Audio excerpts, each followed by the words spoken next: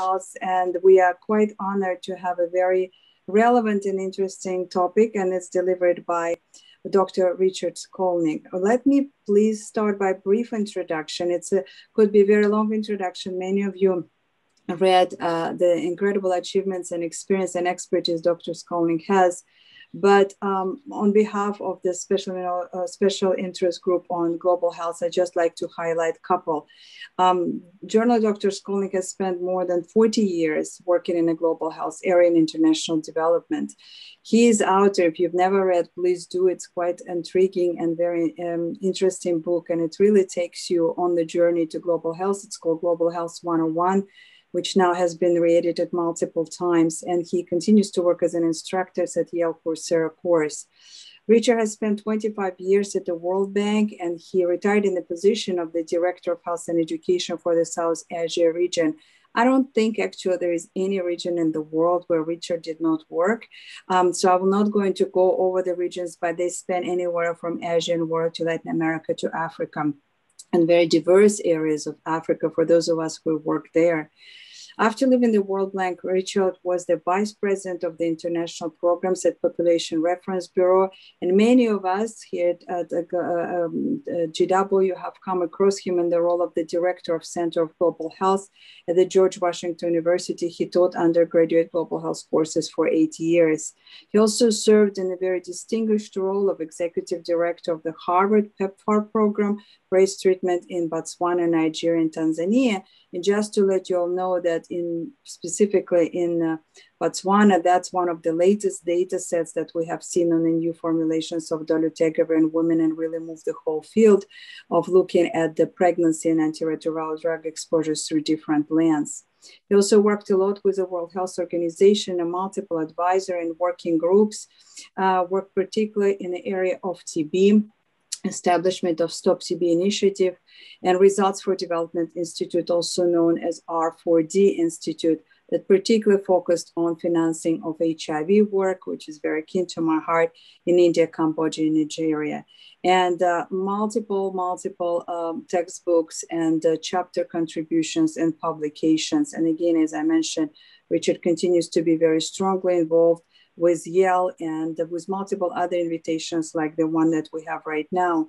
He also served at the board of directors of North Virginia Hebrew Congregation and multiple other Jewish organizations, cultural organizations outside of his work engagement. And I just keep being amazed how one man can embrace such a wide array of activities and be known and be proactive there. Just before we started, we were sharing wonderful news, and Los Alamos Daily Post looks like, Richard, you are contributing a lot to the local newspaper where you live right now. So in general, I think I will finish my introduction by saying I introduced you a very vibrant speaker, very provocative speaker, differently speaking speaker with incredible wealth of expertise and knowledge in a global health. And the talk today will be focusing why in the era of COVID epidemic and the totally new experiences lived by many of us, the global health actually should become more important to us, and we should not sit in the silo of our Western world of medicine where we have been focusing so much in the last 12 months. So thank you so much for attending. And I welcome you, Dr. Skolnik, to give your talk. Well, Dr. Romana, thank you so much. It's extraordinarily kind of you to both invite me and then to say such very nice things about me. I'm deeply honored to be invited and deeply honored to be speaking with people as distinguished and as talented and as committed to making the world a better place as Dr. Rachmaninoff and all of you. I'm also very honored and privileged to be speaking at Children's, since I lived for over 40 years in the DC area. And just about 40 years ago, Children's actually treated my son for, at the time, what appeared to be a zebra. I should say thanks partly to the good work of the fine people at Children's. He actually turned out okay. He's the real Dr. Skolnik, and he's now an intensivist at the Mayo Clinic in Scottsdale, Arizona. And as you can imagine, rather busy with seeing COVID patients as well as more. I'm going to say, if it's convenient for you to turn on your cameras, I would appreciate it, because it allows me to relate to you in easier ways. On the other hand, I would certainly respect if you prefer not to turn on your cameras, that's also okay. So let me say a word or two about the aims of today's brief remarks. Last year, I gave a talk in Sarasota, Florida, called Why One Should Care About Global Health.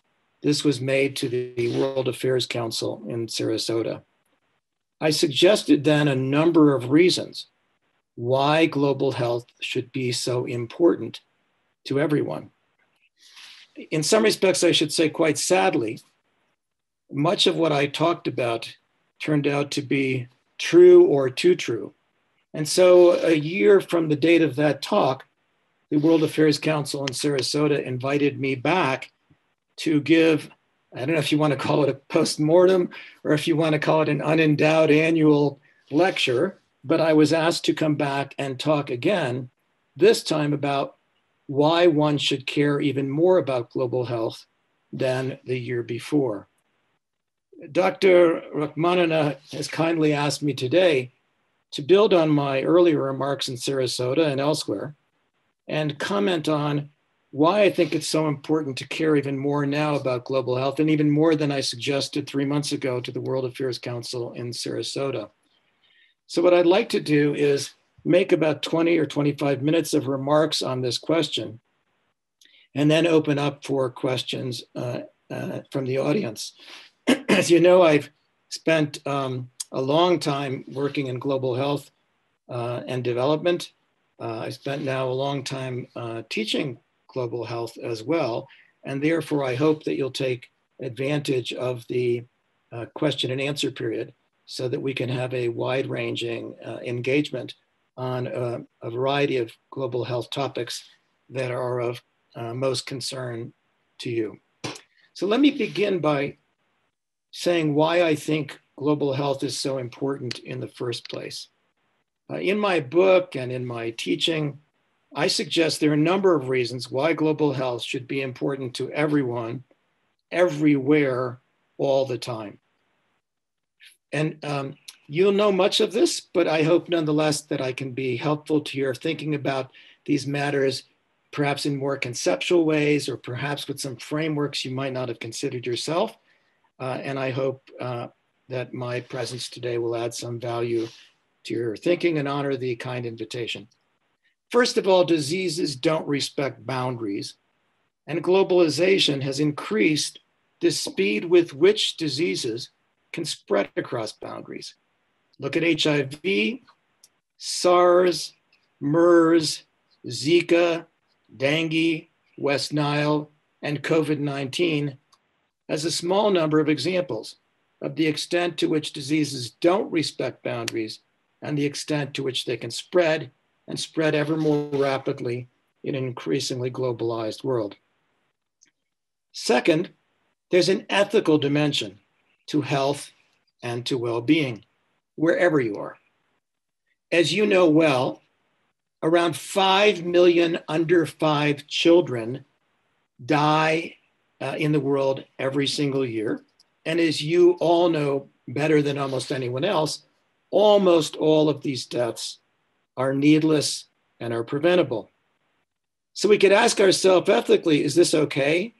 You know, is it acceptable that 13 or 14 747s full of kids should fly out of the sky and crash every day because that's the equivalent of what's happening?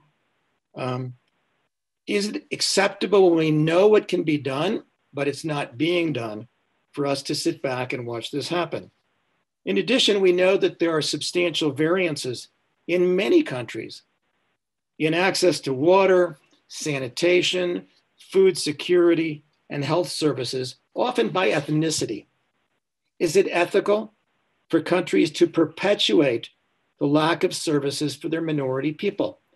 Although I lived 42 years in the DC area, 40 in Reston, I now live in New Mexico. As I'm sure you know, New Mexico has the second largest share of Native American people outside of Alaska of any state in the United States.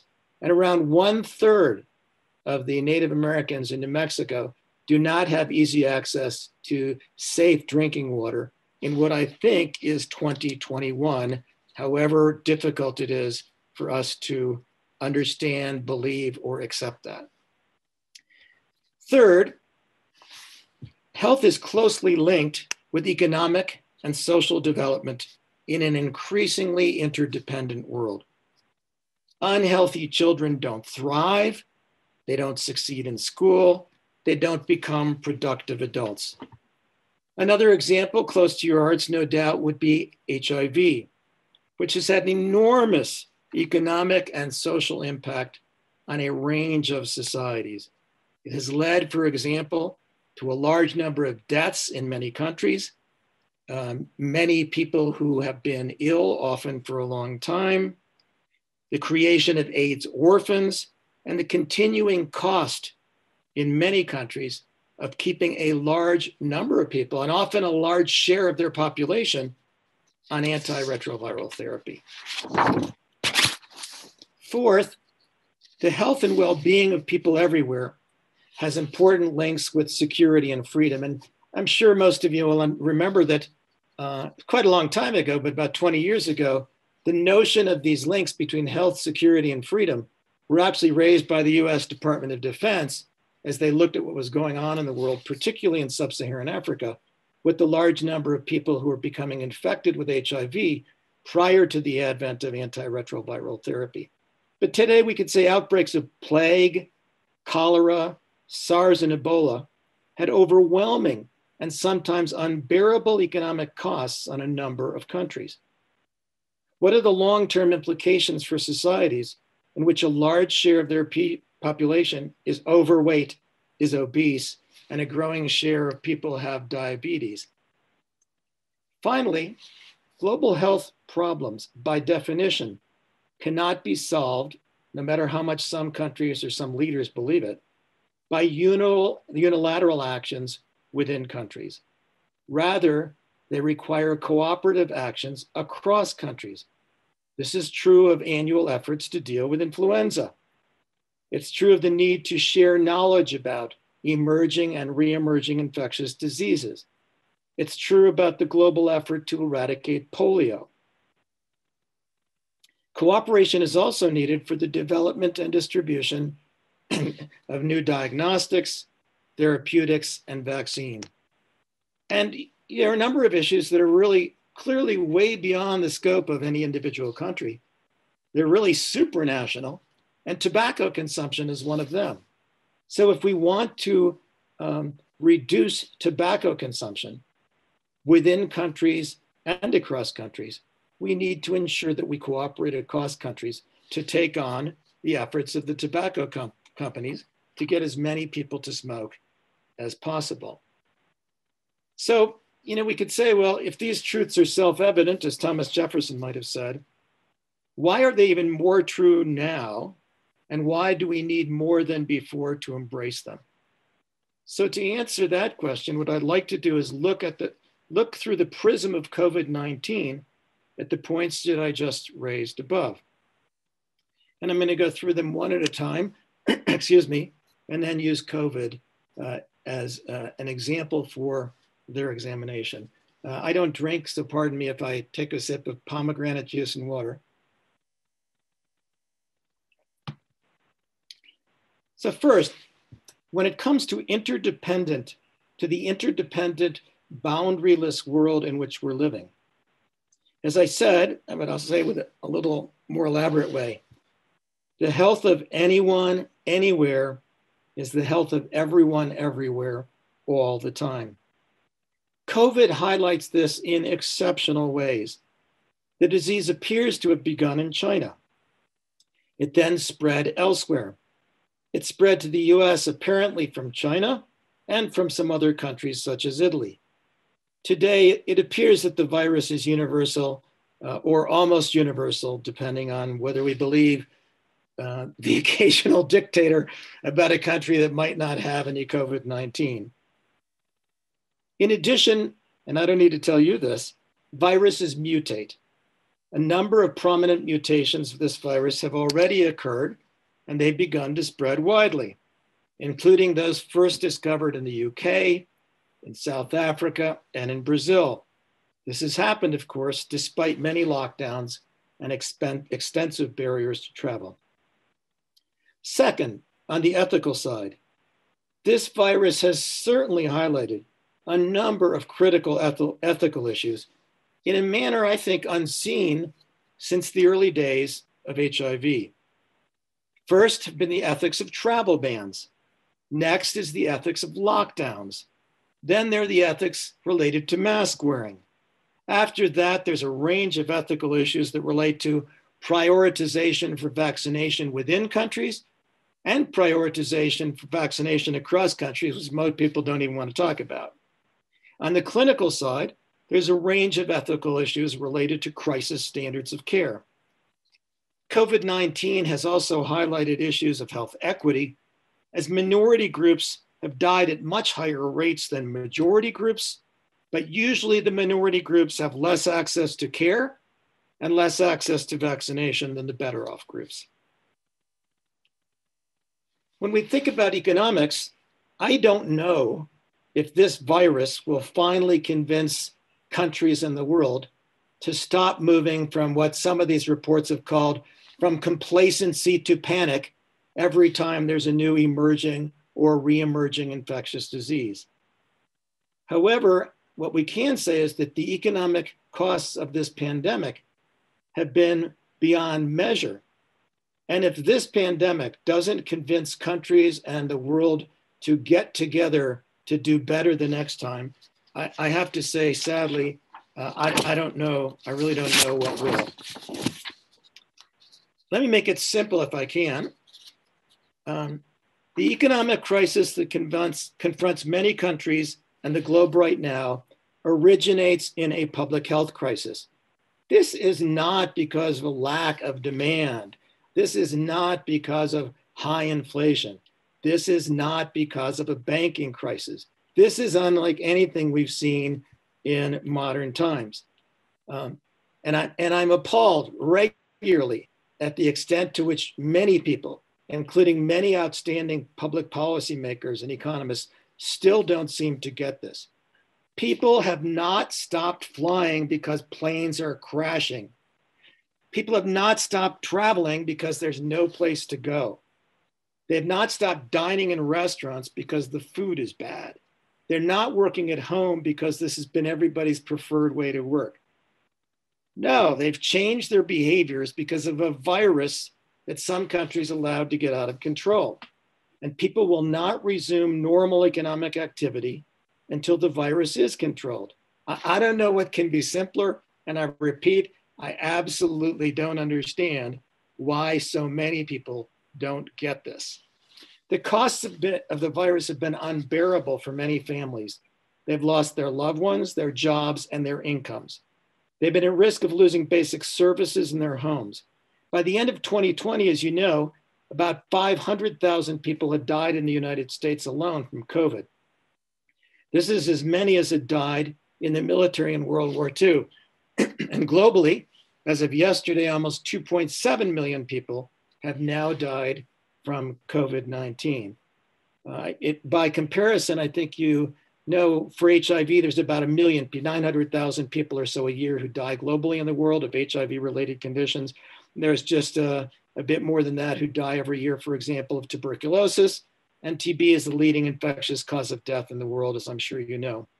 At the community level, there's been a loss of tax revenues and in many places, a loss of businesses. Many countries have also seen their national economic product shrink more than any time since the Great Depression.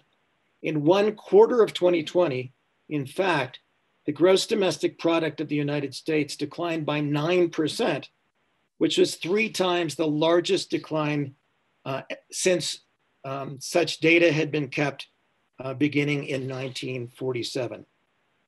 COVID-19 also wiped out in the United States 113 straight months of job growth. So let me repeat, this is a public health crisis that reflects daily the wide-ranging economic and social impact of a pandemic and the costs of failing to control it while there was a chance to do so. We will not return to anything like normal life until we in the United States and many other countries do much better in getting a grip on the virus. COVID has also raised, in a kind of related way to this, an array of questions about security and freedom. Children have suffered greatly from the lack of in-person schooling, and for many, the lack of any schooling at all. I don't know what this means for the future, and I don't know what it means for the future of their countries. People have neglected needed health care. I don't know what this will mean for their future and the future costs of caring for them, but I think the implications will be, and have already been, very substantial. The virus has become as political as scientific.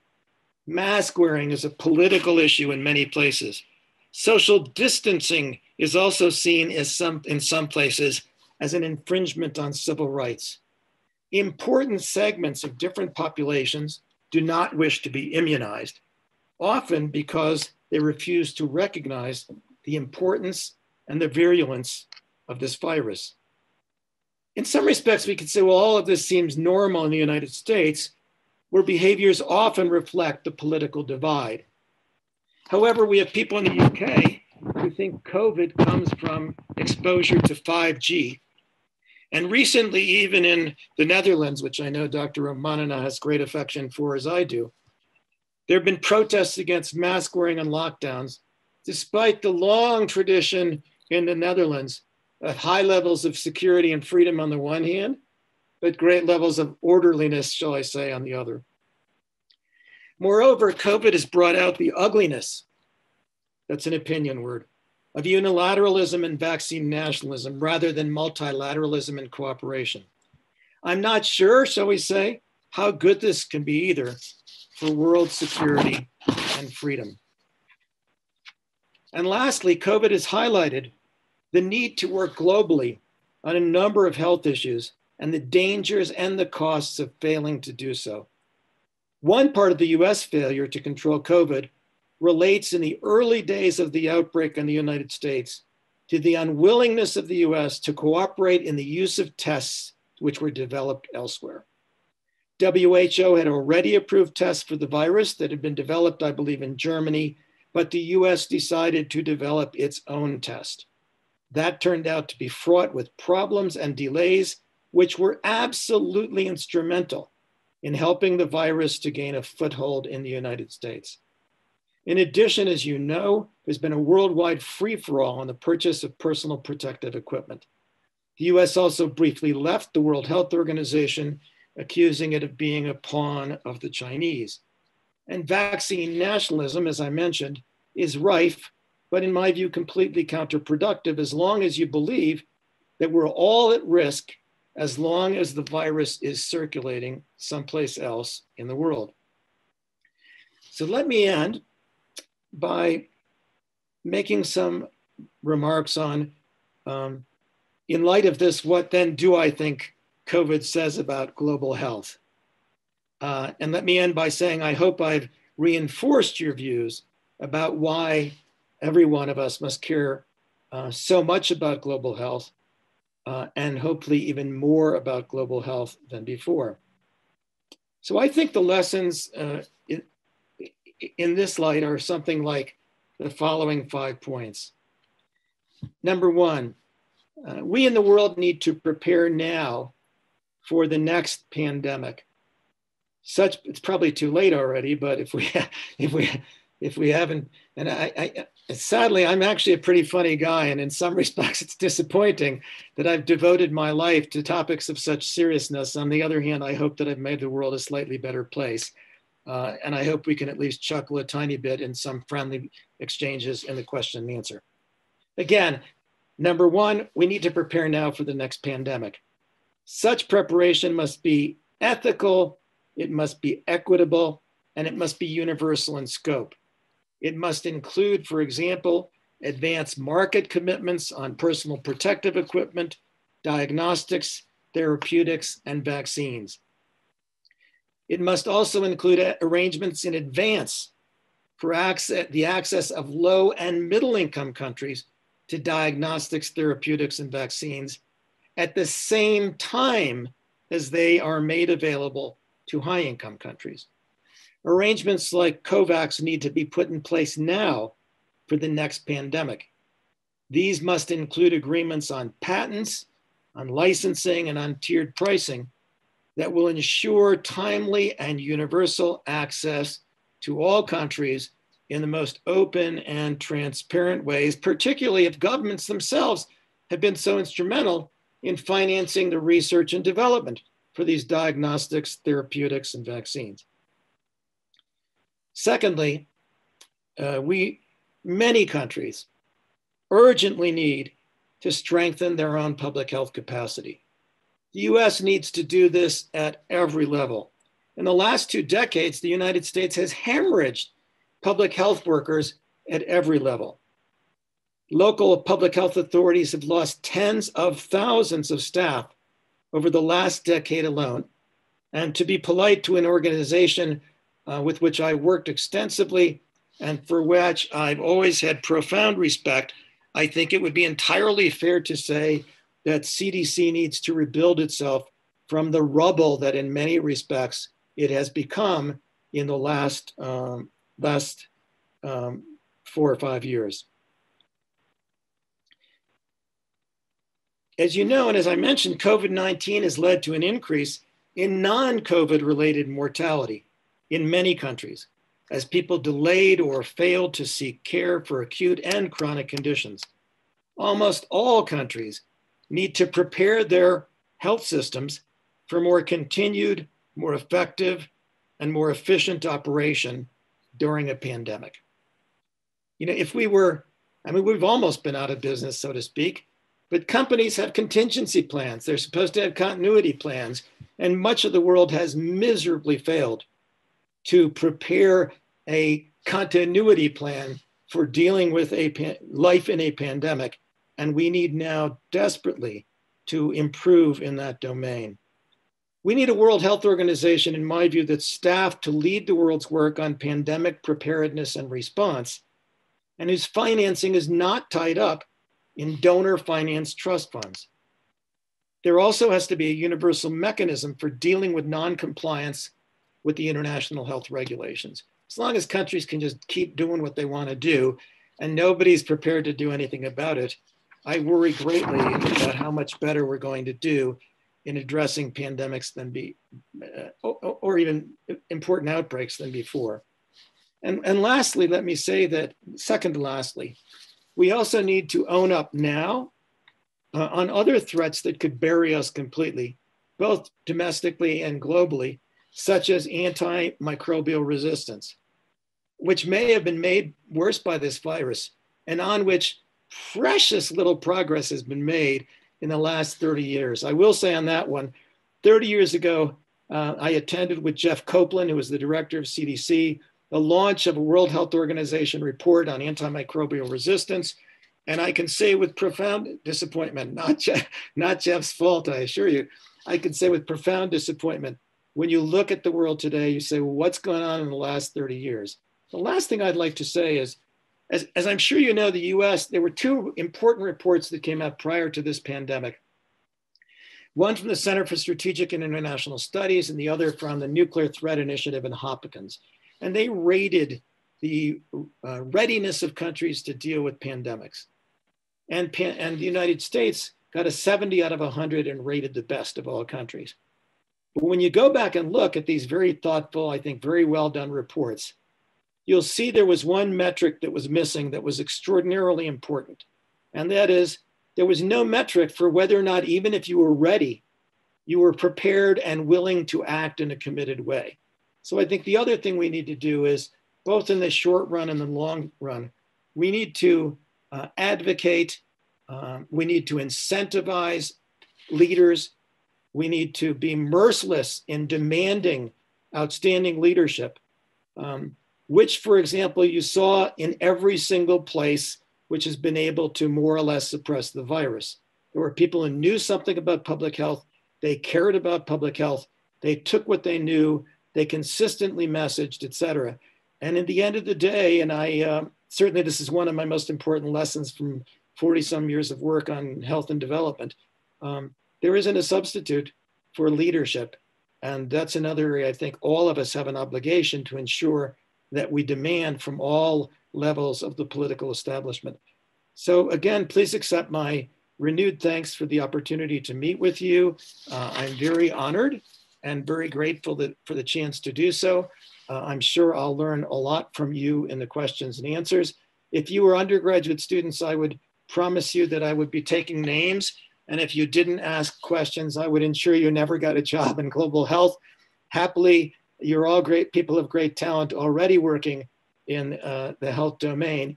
But nonetheless, I hope we can take advantage of this for an interesting exchange. And I give it back to the doctor. And please call me Richard. I'm not licensed.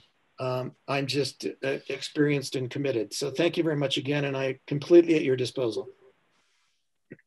Thank you, Richard. Let me start by this very provocative and very open and very strongly stated opinions, which are very good to us to start a conversation exchange. I will start in while the people are waiting for questions. Please ask questions. Annie, I will need your guidance because I was going to say, will I see the hands or the chat box? How would you like to run the questions? If anybody wants to ask a question, how do you want to run it, Annie? Yeah, hands are okay in a sense. I think it personalizes, but of course people have to turn on their cameras so we can. Well, if people can turn on their cameras again, it'll be more fun and more interesting. But I don't want to burden anybody unduly. But whichever is convenient. Hands or let's start with hands. But please also feel free to put questions in the chat box. We have 25 minutes or so, and I hope we can have an exciting engagement. Right. Well, if anybody is ready to ask the questions, I will look for your hands. Oh, I see Pam. Thank you. Or even in the chat box, if you want to raise thumbs up, I will know that you want to ask the question if you are not on the video. Pam, please go ahead. Unmute, Pam. Unmute. Unmuted. It just doesn't come across very well. My apologies. It's my laptop. That's okay. But Richard, your words really resonated with me. And let me tell you that the phrase that resonated the most was, don't tolerate poor leadership. And I'm really bothered about myself for the last 4 years because in many ways I feel I did tolerate that. At first because I trusted our political system more than I should have. And I would like to invite you to offer a few more words about what to do to show unwillingness to follow poor leadership. So, thank you very much, Pam. It's a pleasure to meet you, and thank you for your thoughtful question. So, every so often people would say, I write these weekly articles for the local newspaper. My daughter vets them so I don't offend anybody in a county of 20,000 people where everybody's a physicist besides me. I live in White Rock, which is the next town across the canyon from Los Alamos, and it's part of the National Lab. Everybody here but me, works pretty much at the National Laboratory. And these articles have led to lots of discussion. And every so often I get attacked for being too political. But I want to suggest to you that everything is political. I regard politics as the engagement in which people engage, the engagement people undertake to deal with the fact that resources are always limited and decisions must always be made about how to invest and allocate them. And at the end of the day, therefore, if you accept that, everything is political. And I think those of us who work in health need to be involved in advocacy on a regular basis at every level. If we find that our city, county, state officials are not engaging in good public health practices, I think we have an ethical and professional obligation to do what we can to advocate on behalf of better, more appropriate, more doable, sustainable, and fair policies and approaches.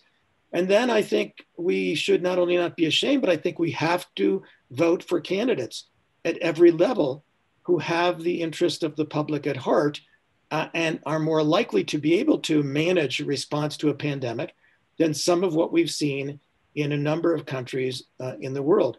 And again, I had the good fortune to work at the World Bank for 25 years and to have spent lots of time working in health and development since then. But at the end of the day, it's all about leadership. It's all about the ability to move people. And you cannot find, I just put out a little article on messaging which I can share, with the doctor to share with you. But, at the end of the day, whether it's HIV in Thailand or in Uganda in the better phase, or if it's Taiwan, Thailand, Vietnam, New Zealand, Australia, Hong Kong, Singapore, now, when you look at the what do you call them? Correlates of protection, right? When you look at the correlates of success, they're always the same. They're always thoughtful, engaged political leaders who have consistently shown a commitment to their people, who care about science and the evidence, who let their scientists and practitioners do their work, and then message in consistent, thoughtful ways that help to get everybody rowing in the same direction.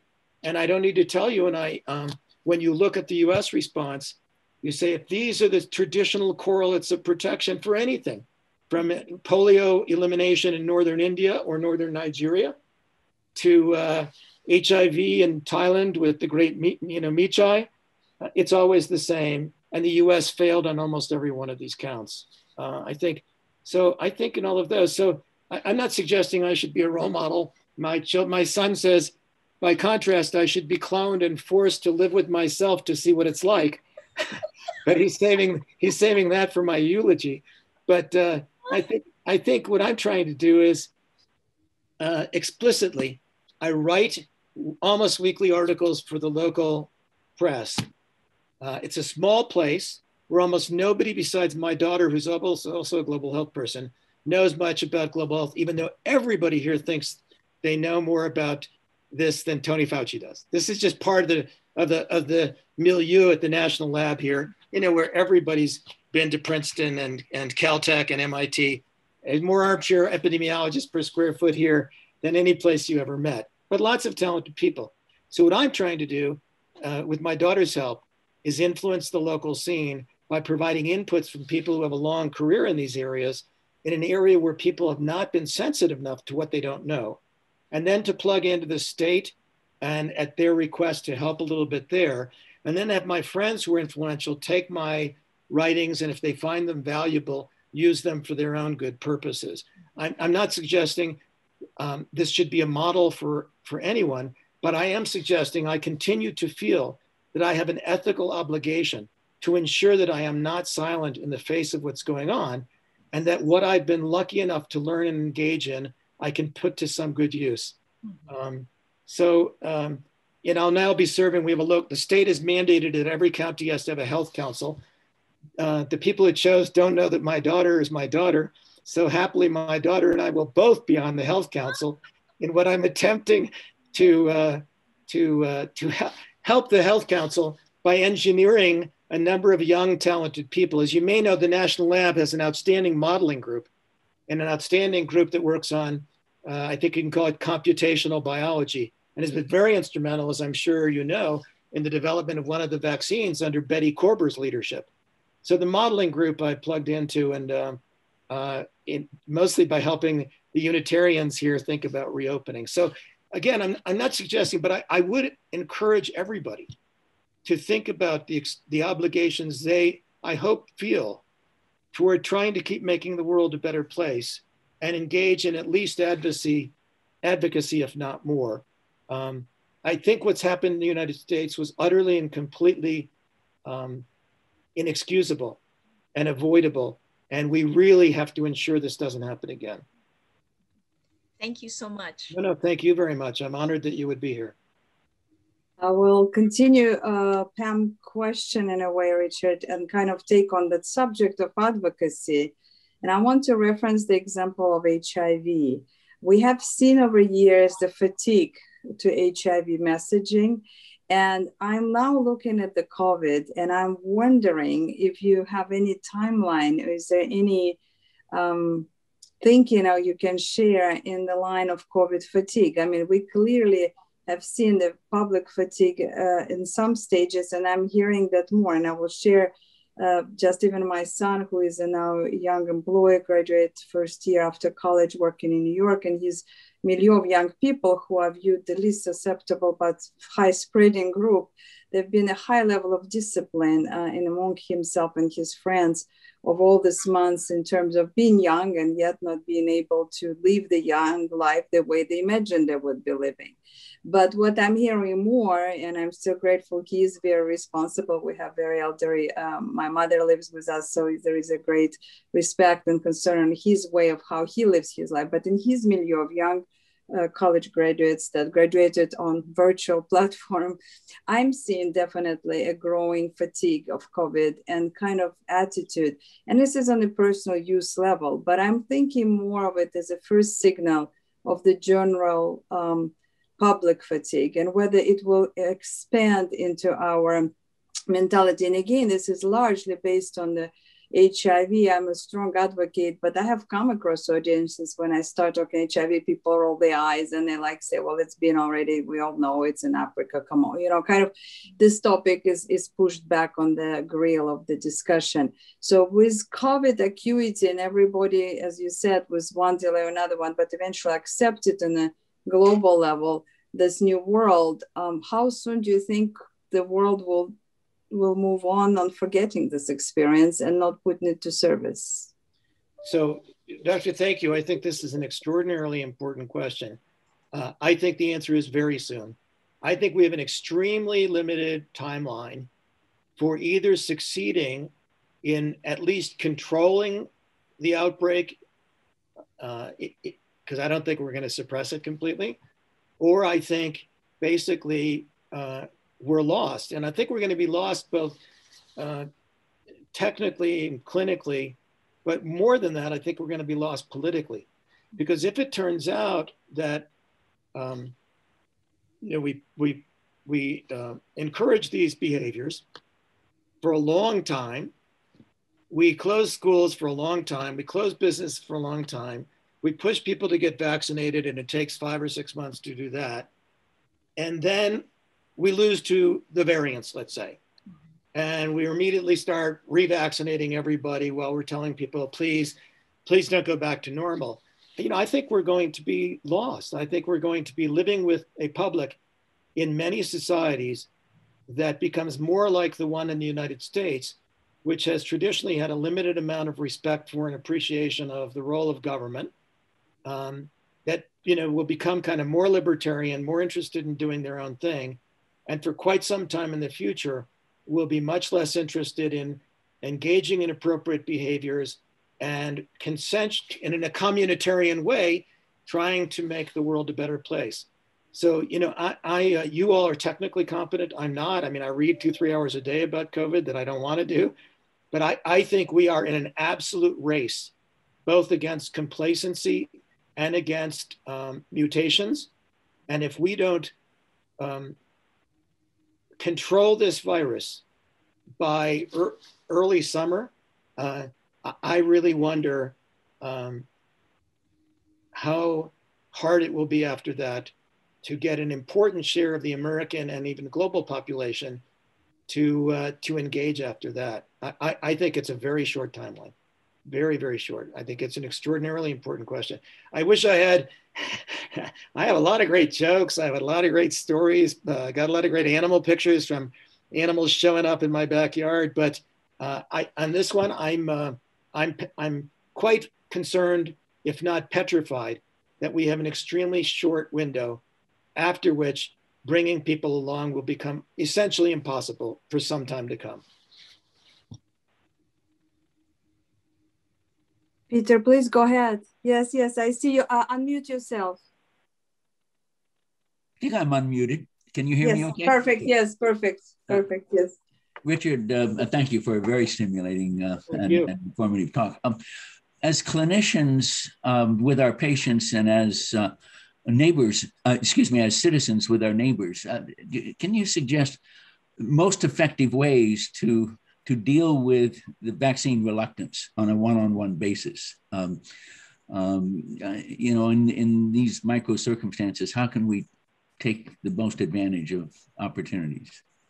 So thank you, Peter. It's very gracious of you to be here, and thank you for your kind remarks. I mean, you know, this is as you all know, I'm sure better than me, vaccine hesitancy is as local as any issue in public or global health. You know, HIV is local. In one place in India, the virus is spread by men who have sex unprotected with commercial sex workers. In Punjab, it's spread by people largely who inject drugs. And you can't look at India and suggest what needs to be done without looking at, at the Northeast, Punjab, Bombay, Chennai, et cetera. And my understanding about vaccine hesitancy, including work on the Global Polio Initiative and seeing Nigeria and India, two of the great examples of hesitancy in the north of both of those, is that, again, this is an extraordinarily local phenomenon, which needs to be handled in very local ways. My understanding is that in the United States, it appears that among the best approaches is quiet conversations with people about what it would take for them to imagine vaccinating themselves or their children, at least the latest things I've been reading. And that other approaches, including mercilessly beating them up, no matter how much they might deserve it in the view of some of us, don't seem to work at all. But with your permission, what I'll do is, one of the leading thinkers in the U.S. right now is Saad Omer, who went recently from Emory to Yale, and Peter Hotez, who was at GW before, who many of you will know and is a dear friend, of course, has done some really wonderful work. I'm going to try to find a few snippets, but my understanding is of the many things that people have tried, it appears in the United States that quiet conversations focusing on what would it take, and then trying to respond as professionals to their responses, if they'll give them to you, appears to be the most successful. You know, I also, I wonder, but I've been told I'm wrong, whether or not more forceful approaches to helping people understand the terrible nature of COVID would be helpful. So with seatbelts, and drunk driving, we put pictures on television of kids wrapping themselves around telephone poles. And every kid at school got to see pictures of people being wrapped around telephone poles when they were out drunk driving. With tobacco consumption, every kid's gotten to see pictures of what your lungs look like after 20 years of smoking Pall Malls or Marlboros. I wonder, but my friends who know more than me tell me I shouldn't wonder about whether or not we could help people to understand better the exceptional nature of this virus by being a little bit more brutal about it, in some settings at least, where maybe focus groups and other things have said people will respond. And finally, at some stage, enough people are going to die in the United States that almost everybody will know somebody who's died. And you would think that that might help. But again, I'm sure, Peter, you have far more experience. I mean, my experience is all global with the global program on X, the global program on immunization. I've gotten to very fortunately work with, all of the great gods and goddesses of this. But those are some of my understandings and some of the questions that I have. But I'll find a few small pieces and share them if I think that they can add any enlightenment. What would you say, Peter? I mean, please, what would you say will work? Well, I would like to say appealing to reason and rational behavior would be the answer, but I've had so many examples where that hasn't been the case. Way back, I can think when I was running a pediatric service in the Indian Health Service, I would explain to every parent about why circumcise their children, and they would listen patiently. And then invariably would say, "No, I want it done,"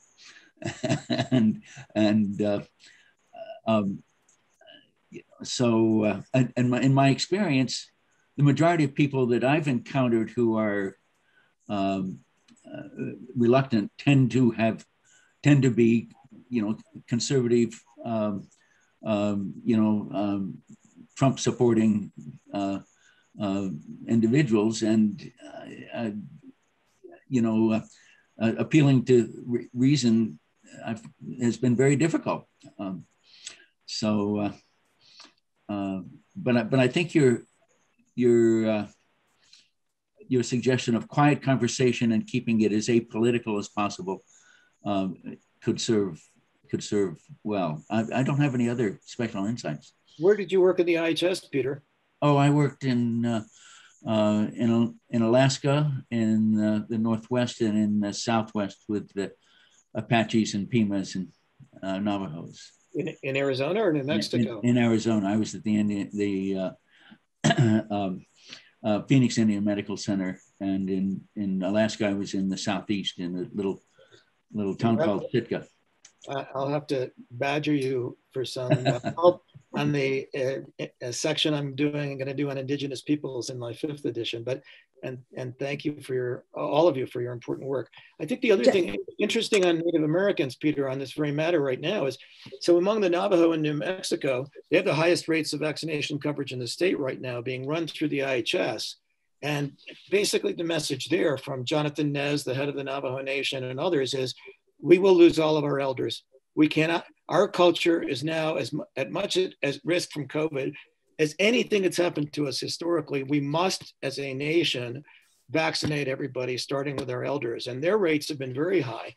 By contrast, I was reading today in the Cherokee Nation, there's an enormous amount of vaccine hesitancy. I don't know enough about the difference between the two groups, but it's really interesting, the contrast. But certainly here in New Mexico, and the Navajo, as you know, were blitzed early on, completely blitzed by the outbreak. The rates of uptake have been very high and hesitancy have been very low. I don't know about the other side of the border. But I think, Richard, you just gave a brilliant example, I think, of the cultural sensitive messaging around the vaccine. And I think you and Dr. Scheid started with a very good point of quiet conversation. I just want to share experience of children's with our population of HIV-infected patients in care. As you know, children started patient vaccination campaign last week. And I do know that the return, all eligible patients, and there is a very big and devoted group that worked on those lists that really prioritize patients at the highest risk within the approved age. And these are mostly young adults and adolescents, late adolescents and young adults. So I do want to say that what I hear is that the response to this text that the vaccine is available are quite low. And what we have done in our program is literally calling every single patient on the list. I mean, we have resources, not every program can afford it. We are Ryan White supported program. Therefore, there is a medical case management built in a model. And I can tell you that many of the patients, children's, young people living with HIV, the initial response was no. And these are people with even comorbidity, that just HIV doesn't put you at risk for higher morbidity. With COVID, we know that, we've seen it. People living with HIV do not seem to get more frequently ill or have higher morbidity, but nevertheless, those that we reached primarily also have a significant comorbidity in addition to HIV. And I can tell you that motion of quiet conversation, but with somebody they have trust in journal care, or at least developed relationship, seem to work. And I've been asking our case managers, it doesn't have to be even medical personnel. We even had like case managers reaching to them. If the conversation goes on to level of medical questions, obviously medical provider joins in. But if it is just a question of just logistic, how does it work? Where do I get it? Do I need to come in for a second one? Those questions. And we got feeling just internally discussing, we only have a couple of weeks of experience with that. We obviously had the list ready to go, that it is a sense of I'm cared for. It is about me that seemed to work when we hear responses back. So like it's my future, maybe in the context how we were trying to put it in. So I think what you gave example is just brilliant, because what you're saying that in one nation, it worked from the elder protection motion, and that is valuable to them. And I think we really need to try to understand better what is valuable to people, and maybe beyond the concept of just you will get ill with the virus. It's what is valuable to you. And I personally would support the motion of letting people understand more consequences of COVID, because I think people still think it's just an acute flu-like illness. I don't think many people understand the inflammatory cascade behind it. and long-term consequences of disease. Doctor, I think, if I may, thank you for your kind words, I think, and thoughtful words. The last point is one, my son, my daughter, and I have all been encouraging people to look at. This is a disease about which there remains great uncertainty about possible long-run consequences, and that could really come back in a terrible way to bite everyone, bite the healthcare system, bite the costs of providing healthcare. And I've been equally appalled by the extent to which people focused in the last 4 years on deaths as if infections had no consequence. You can't get sick, you can't die, and you can't have long-run COVID or possible later, related problems if you don't get infected. And I think, we need to understand that, focus on it, and try to suppress this virus. Even given, I think, what we know. The last point on communications is the piece that moved me the most. One of my very dear friends has headed USAID's work on polio eradication for years. And, when they were working in Northern India, where there was gigantic issues of hesitancy, largely in the large Muslim population in North India, and it was equally true in Northern Nigeria, as I mentioned, they discovered when they looked closer that even though they all knew the principles of communications, they had really not been following them. And so they carefully, remapped Northern India. They remapped the number of people who would be at bus stations and border crossings, which in India could be millions on polio day, right? And they then created a very locally oriented approach to ensuring that messages were delivered by whoever basically was the leader. And these are traditional societies. And, if you had asked 20 years ago, will India ever eliminate polio? Will Nigeria ever eliminate polio? I think most people would have said, let's not waste time. This is not going to happen. But certainly central to their doing so was an extraordinarily careful effort to map vaccine hesitancy and understand how it was that messages could be formulated which would win people's interest in the vaccine. And, this has become much more challenging. I hear that people are paying more attention to it in the US now than before, but this, I think, will remain a really important issue. Well, thank you so much, Richard. Thank you all who attended. We're at the end of our hour. This was very stimulating discussion. I'm grateful for you to doing the slides. We see so many slides and so many presentations. You made us really feel sitting around the table and having big humanitarian level conversation, way beyond just the medical issues and looking at the lives with a big lens. So we are really grateful for your time. Thank you so much. I see the comment from Dr. Woodward, our CRI leadership, saying that it was terrific presentation, a couple of other very positive feedback. Thank you all who took an hour from your time. We are really grateful for this conversation. Richard, thank you again. Please send me the pictures of the coyote from your backyard. You promised me. Thank you all. Bye-bye, everybody. And let me end by thanking all of you very much. I'm really honored by the invitation. As I mentioned, it's been enlightening and engaging.